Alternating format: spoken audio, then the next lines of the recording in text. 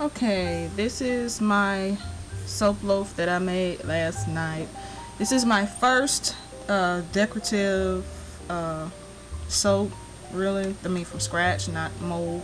That's already pre-made.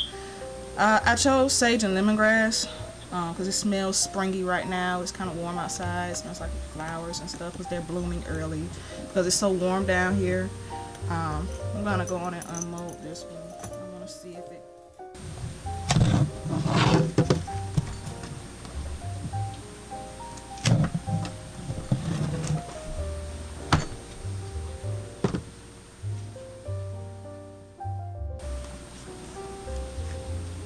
Okay.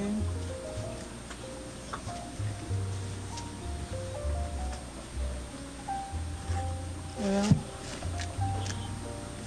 that's it unmolded. That's the top. I put glitter on, but I don't really know a whole lot about glitter. I've seen finer glitter. I don't know what it's called. Anybody knows? I sure would like to know.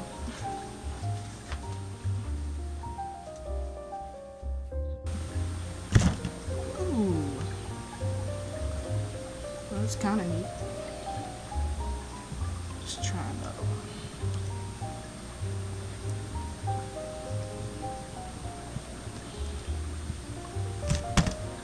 Okay, I had some little confetti down in there, and you can kind of still see it a little bit, but maybe the others will come out a little differently. But this is it. Did one clear-ish layer, and yeah, this is my shea butter melting pour sage and lemongrass purple and white soap. Any suggestions will help. Thanks. Okay, this camera isn't the greatest. I got them all cut up now and they look pretty good.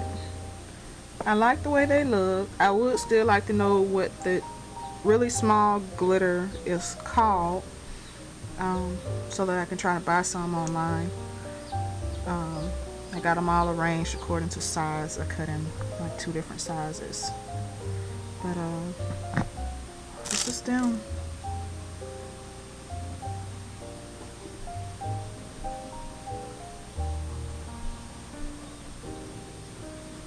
I like the crinkle cutter. It's nice. Well, that's it, I guess.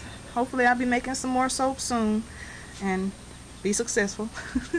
Alright, you guys, later.